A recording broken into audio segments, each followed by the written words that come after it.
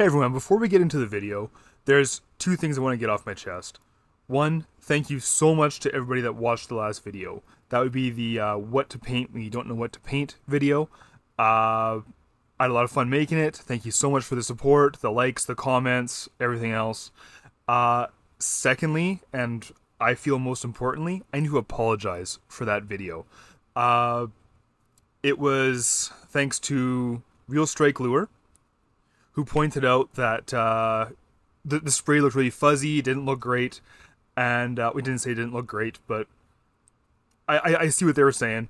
I was trying to adjust the settings, the balance, the sharpness, try to improve kind of the video quality that I put out, and it completely backfired. So I really apologize. The final lure did not look like that at all. The person who ordered it was actually really happy with it. It looked really good. But again, that's not what I showed you guys. So unfortunately, I deleted the original video after I uploaded it. I'm sorry. I do hold myself to a higher standard than that.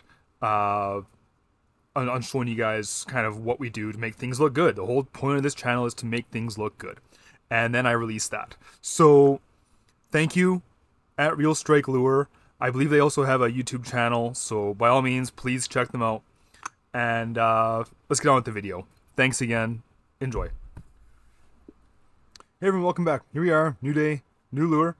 I've decided I'm just going to grab a few paints off the shelf. Not sure what I'm going to do with them yet, but I figure metallic white would be a good start on the belly. We'll come back and do that. Next we have some tape just to cover up the gill here. Carbon black. A little bit of texture going on.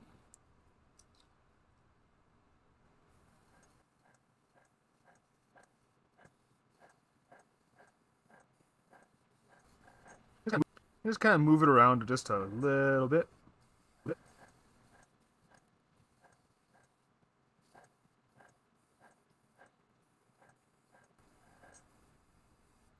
Hold it off of the lure. And then you get like that faded, blurry kind of look.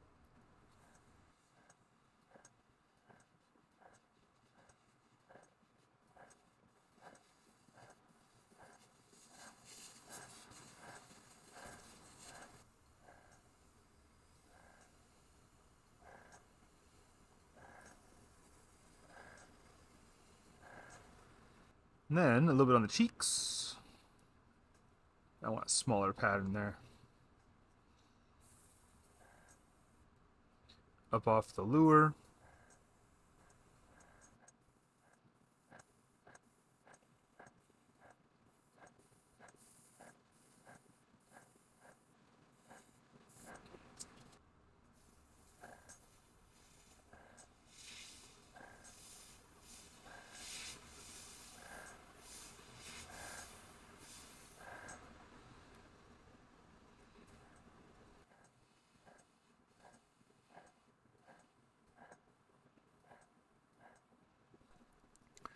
So I think it might be kind of fun with such a random pattern to go over it with a very uniform stencil.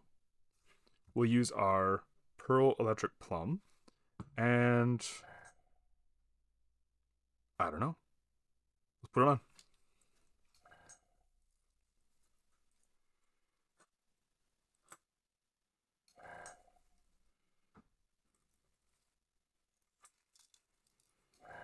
Okay, Pearl Electric Plum.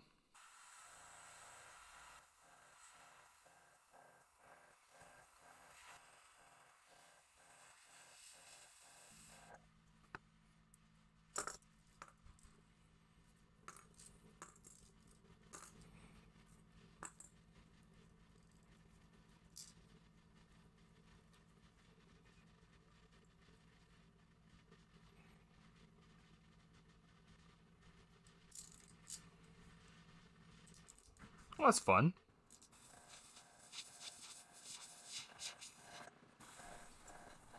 with some transparent white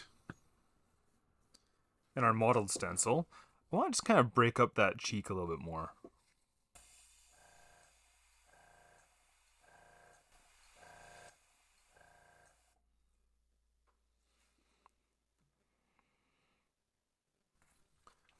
Same mottled stencil, transparent purple.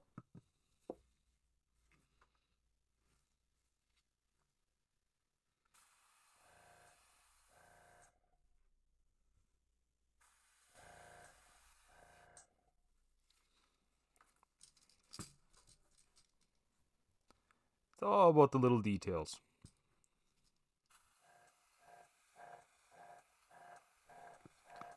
So at first I was going to use the Wicked Apple Green, but instead I'm going to start with a little bit of sap green hue. And we're just going to take care of the under the lip belly part.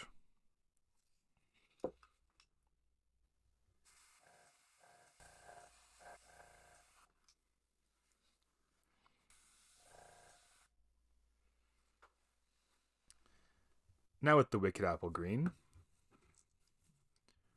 we're going to build in that depth a little bit.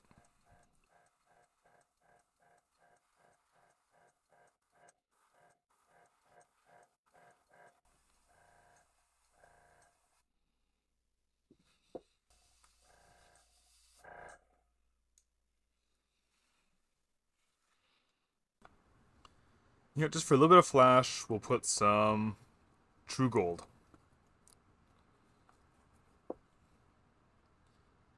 Just along the side.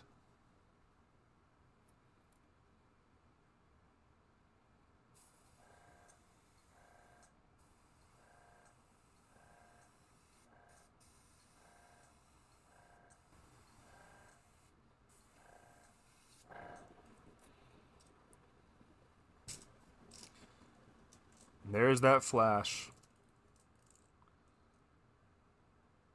Cool.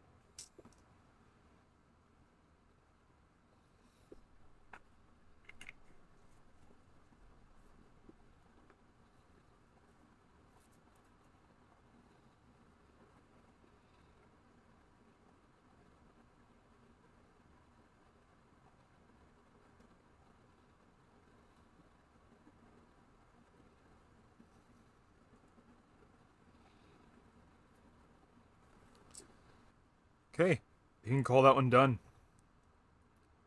Into the drink. You know, I think we have time for one more. So the request for this one was fluorescent yellow, fluorescent purple, or violet.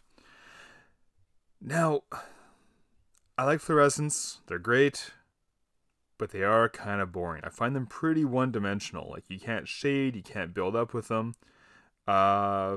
So I think to get around that, we'll still satisfy the request. What we'll do is we'll get our detail and a lot of our shading done first, and then put the fluorescents over top, because fluorescents tend to be a little more transparent than other colors. So let's try some Wicked Golden Yellow.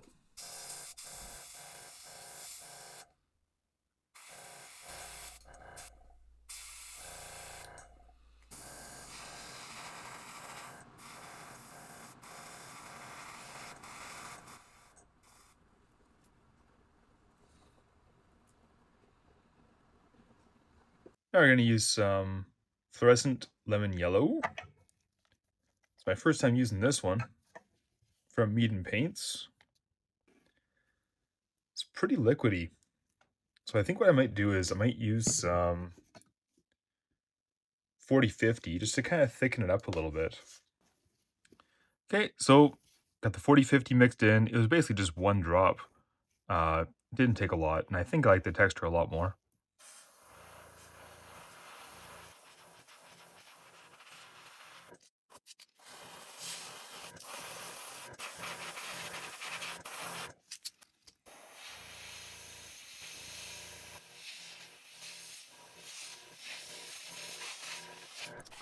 So I know it wasn't part of the plan, but I think we'll use some fluorescent blue.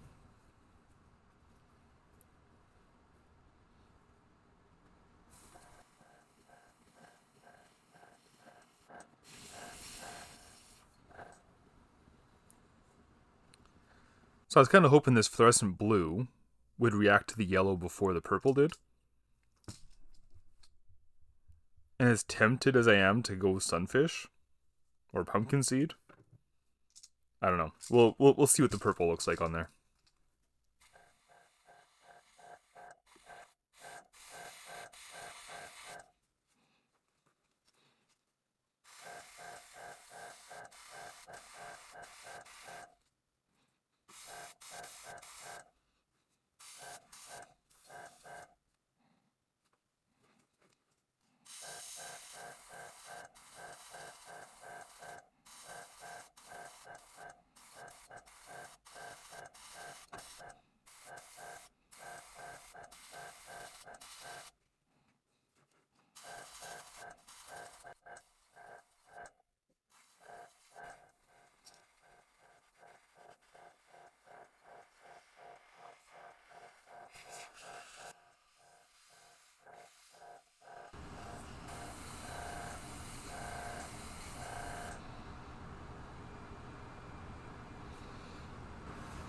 I think we can blend a little bit better, so let's use some fluorescent hot pink.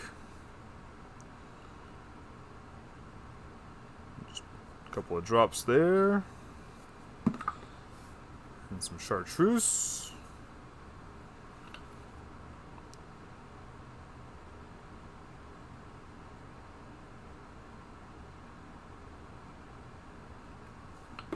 For those that weren't counting, I think that was 2 drops pink and then 10 drops chartreuse. Get a nice little orange.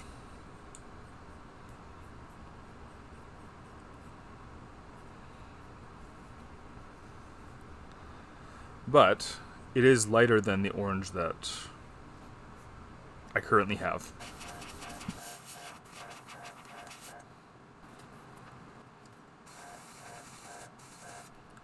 So I couldn't find any lure eyes that I like. So I took a 5/16 punch, some poster board,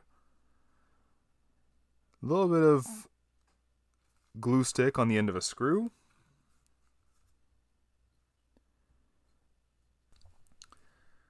some pearl black,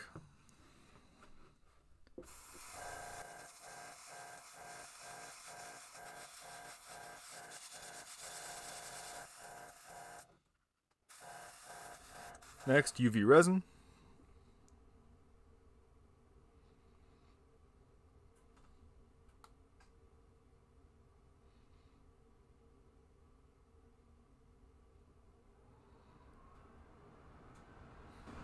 yeah, 2 drops on each should be plenty.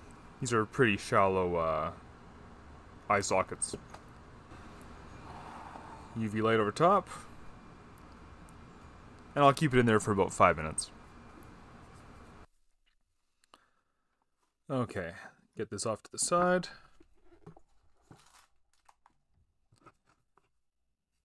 There's our eyes.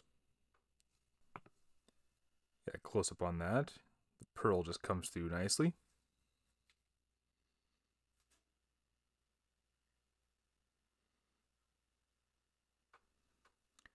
Like how that pearl black really gives some depth to that eye.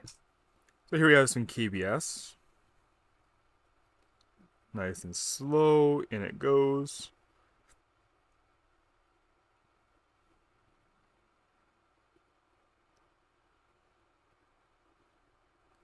Wait till the drip slow.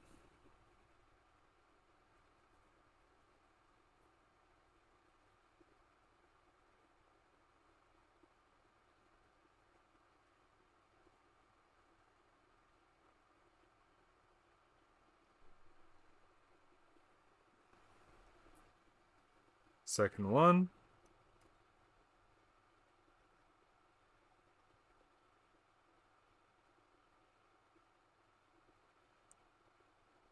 When you're dipping, go nice and slow, because if there's any bubbles that form, like from stirring or whatever else it might be, going slow can pull them off. I use jig heads because it'll help keep things nice and straight. Just a little bit of weight in the bottom.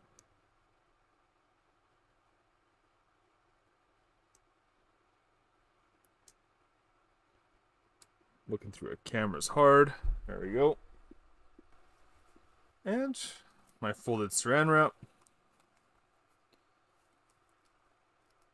Kind of push down, displace that air.